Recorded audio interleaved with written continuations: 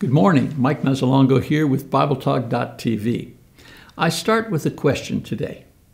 Do people become more religious with age? I ask this because many times it seems that older people are the ones who are interested in religion and younger ones have little time for spiritual things. Two doctors at Duke University studied this phenomenon by surveying a group of older people over a 20-year period to see if they had become more religious with time. What they found out was that for these older people, their faith remained the same as they grew older.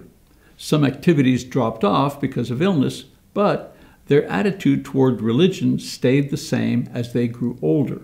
In other words, it was the same at 60 as it was at 80. As they reviewed their findings, they came to some surprising conclusions. The first thing they found was that the faith of these older people did not change as they grew older. There was no relationship between increased or decreased faith and age. Number two, they learned that if a person was religious in early life, he or she would also likely be that way later on. Conversely, if there was no interest in religion early on, increased age was not the factor that sparked interest as a person grew older. In other words, getting older does not automatically make one interested in spiritual things. The general conclusion of the study was that habits learned when young are not easily forgotten, and habits not learned when young are difficult to acquire when old. These studies confirm what Solomon wrote long ago. He said, "Train up a child in the way he should go. Even when he is old, he will not depart from it." Proverbs 22:6. Many parents seem to think that this passage means if you teach them about Christ and religious things when young, they will never depart from it. Of course, when they do, we end up being discouraged as parents, and we wonder if the Holy Spirit meant that this was true for everybody else's child except our own. I think that this study is a little closer to the truth. If you train a child the right way, and if he sticks to it, the part understood but not spoken, then when he is old, he will not lose his way. This is an exhortation to parents not to neglect teaching their children from a young age about the faith, because that seed of faith sown at youth will still be blooming in old age. King David, Solomon's father, said, "The righteous man will flourish like the palm tree. He will grow like a cedar in Lebanon. Planted in the house of the Lord, they will flourish in the courts of our God. They will still yield fruit in old age. They shall be full of sap and very green, to declare that the Lord is upright. He is my rock, and there is no unrighteousness in him." Psalms 92, verses 12 to 15. Now, does this mean that it is too late for older people to hear the gospel? Not at all. The gospel can breathe life into anyone willing to hear. The point of this lesson is that we should take care to teach our people while they are young and receptive, because both the Bible and modern research confirm that what we teach at youth remains for a lifetime, good or bad. If we neglect to teach while young, it will be a much greater task to teach the very same people at full maturity.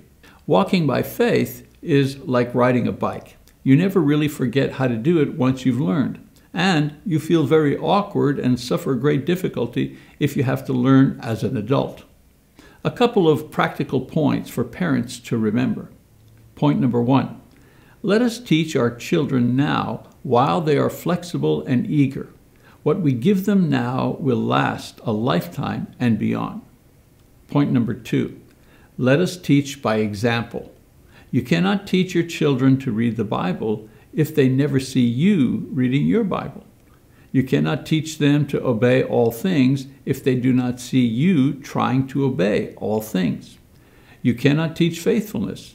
It can only be demonstrated. When it comes to faith, everything you do or do not do is a message to your child about the relationship that you yourself have with the Lord. Make sure that they can see you in Him and see Him in you. And then point number three, let us not be too hard on ourselves when we teach and provide an example, but our child wanders away. The Bible says that if they remain faithful, they will enjoy faith and not depart from it when old. God was perfect, and he created a perfect man. However, man disobeyed God, and yet God did not blame himself. Can we, imperfect people, producing imperfect sons and daughters, guarantee success? What makes us think that we should succeed more perfectly than God did? So let's stop blaming ourselves for the failures of our children. God is not. My prayer, therefore, is that the peace of Christ enter and remain in your homes and bless your families. Take care. We'll see you next week, Lord willing. Discussion questions. Question number 1. What was the first type of religious training you received, and have you followed this into adulthood? Why or why not? Question number 2. Who was your religious mentor? What made him or her effective in teaching you? Question number 3. Have you been able to pass on your faith? And what was the most important factor in this process?